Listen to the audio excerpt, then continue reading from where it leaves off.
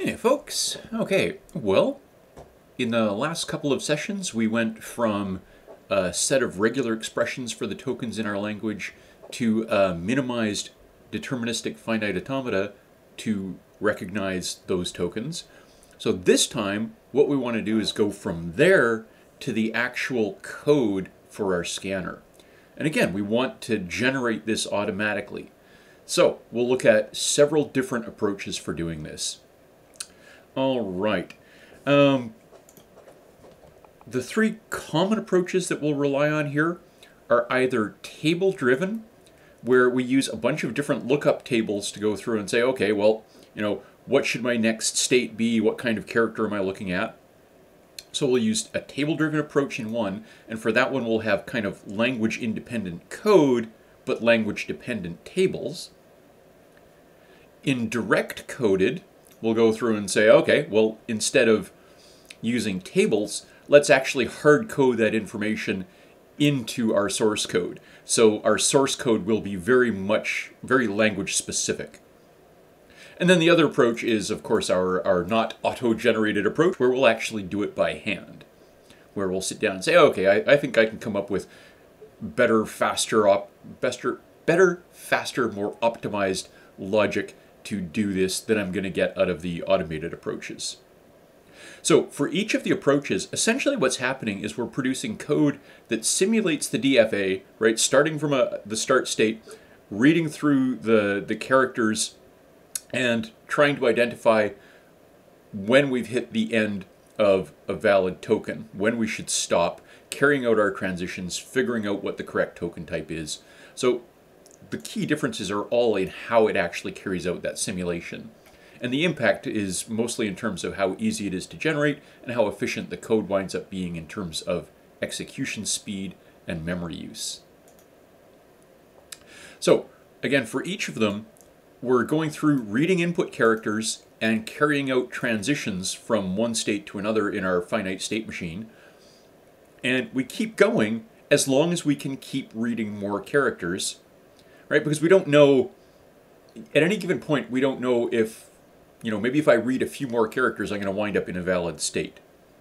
So you keep reading as far as you possibly can. And when you hit the point where there are no more transitions from your current state on whatever the next input character is, where you can't go anywhere further, then you stop and look at the state that you're in.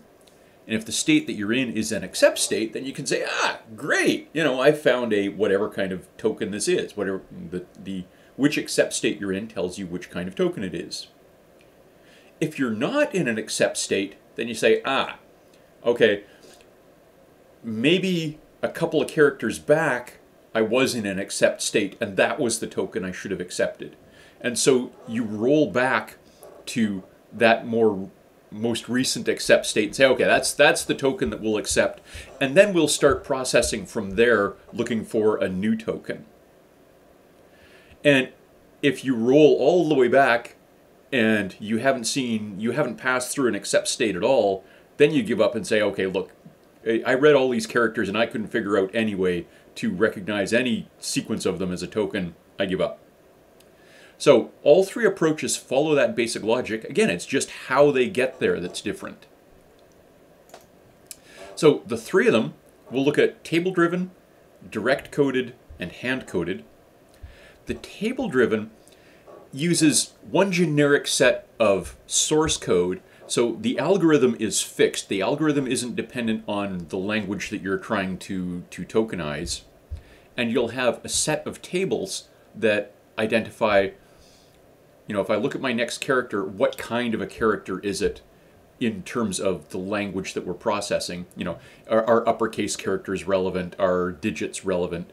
So it'll have a classifier that breaks that next character down into one of a set of possible character types.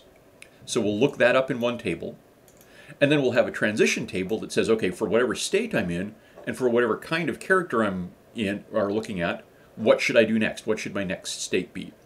So again, our algorithm is just going through and saying, okay, well, I'll have one variable for my current state, one variable for the next character, and I'm just going to keep going until, well, maybe a stack as well, but we'll talk about that in a bit. But we'll have we'll just have this fixed set of data types, this fixed set of information that we're keeping track of, and we'll use the tables to tell us what we should do next, right? Which way our code should branch or jump next. And then once we finally hit an accept state, or once we reach the point where we know we can't accept, then we'll have a table that says, okay, for whichever accept state you're in, or for whichever state you're in, what kind of token does that represent? So the scanner generator, the tool that we've got, the Lex equivalent, if you like, that is going to produce our scanner, is going to go through that DFA, and it's going to produce these tables for us.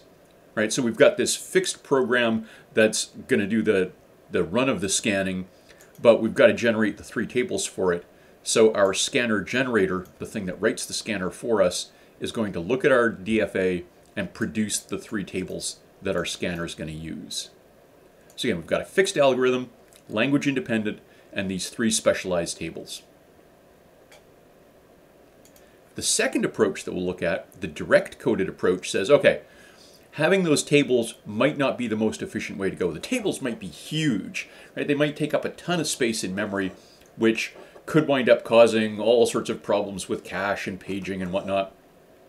All sorts of issues with just the sheer volume of space that we're taking up in memory. So maybe instead of lookup tables, what we'll do is for each of them, we'll have a chunk of hard-coded code. So we'll have case statements or if-else statements that basically say, okay, if the character is one of these cases, then jump to this state. If the character is one of these cases, jump to this state. So you'll actually have it hard-coded rather than having these tables. So you eliminate the need for having these tables stored in memory, but your source code gets bigger, and your source code is now language specific. So you can't reuse that source code for a different language just by swapping in new tables. So this does have some advantages. Again, it decreases the amount of time and memory you need for the table lookups, but it increases the code size and the code complexity and makes our scanner language specific. So which one of those 2 approaches, and again, our scanner generator is going to have to produce the source code for us, right? It's going to have to produce this hard-coded source code for that specific language. But again, that's not any more difficult than generating the tables, it's just different. So which one of the 2 approaches, table or direct, is more effective depends on what your needs are, right? What the specific language is, how big those tables are going to be, how big the code's going to be, which is more important to you, low memory use or smaller executables, that kind of thing. And then, of course, the other possibility is we can say, nah, I don't want to use a scanner generator at all. I'm going to write my own version of this. And you can rely on sort of developer knowledge of the language and of these 2 techniques to come up with a kind of hybrid of the 2 with some other tweaks and improvements to try and produce something that's even better. But of course, you've got, if you're doing this by hand, then you can't rely on it being as mistake-free, right? You've got more debugging issues, more reliability issues, and it's going to take you more time. If you've got something that you just run a tool and in 10 seconds it produces what you want, that's obviously a little easier on the development budget than having a bunch of developers paid to go through and write this thing by hand. So all sorts of different possibilities. We'll look at each of them in some detail over the next few sessions. So next time around, we'll start off with the table-driven approach.